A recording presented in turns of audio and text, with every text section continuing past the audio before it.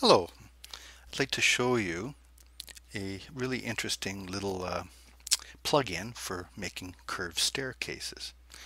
You can use Sketchup 7, 8, or 2013, shouldn't make any difference. So go to the Draw menu, hit Curved Stair.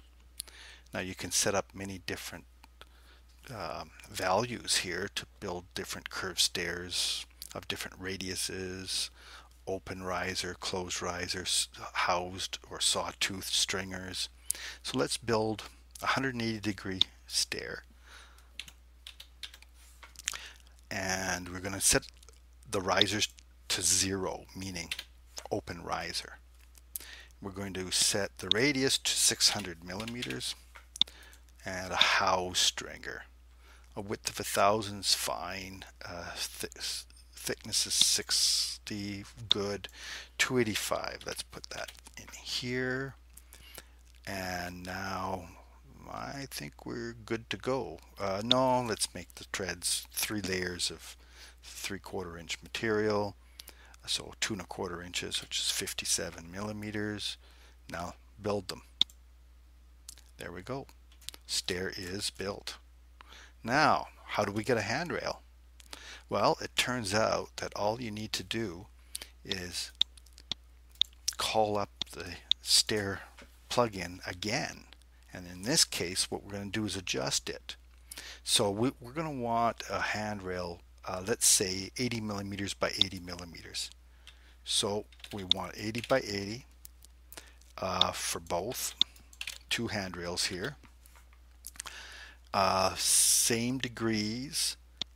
Change the tread thickness now to 0, and it won't draw treads, and it won't draw the top riser. Instead, it'll draw handrails, and because the tread thickness is set to 0, it'll raise the handrails up higher. Okay, now we want to make a slight adjustment to the radius. We're going to go 590 because we've made the handrail thicker than the stringer, and we're going to go to 1,020 for width, and that should take into consideration the difference in thickness. Press OK, and here's your handrails. Center it, turn it around, spin it around, and you have a handrail, and you've got a circular staircase. This will draw clockwise, counterclockwise. It's got a number of options here.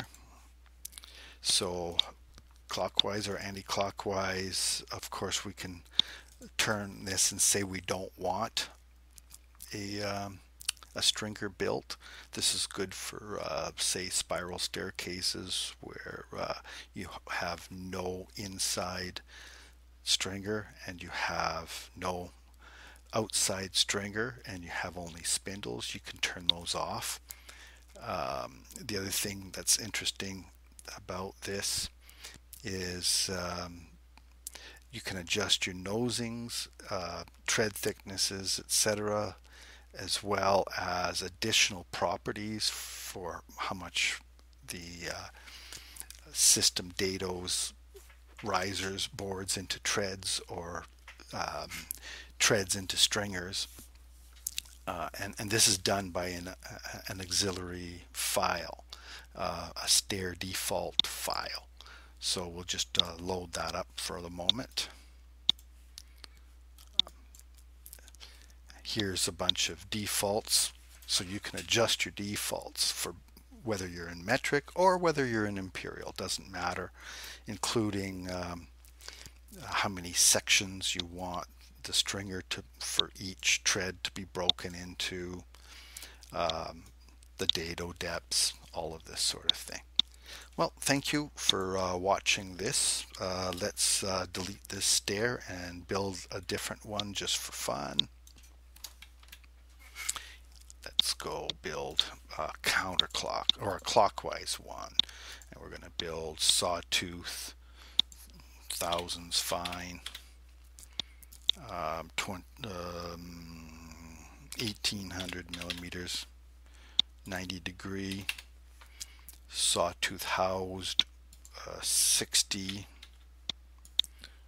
300, 60, 400. Riser, yeah, sure, 12.7. Tread thickness of 38 millimeters. Okay.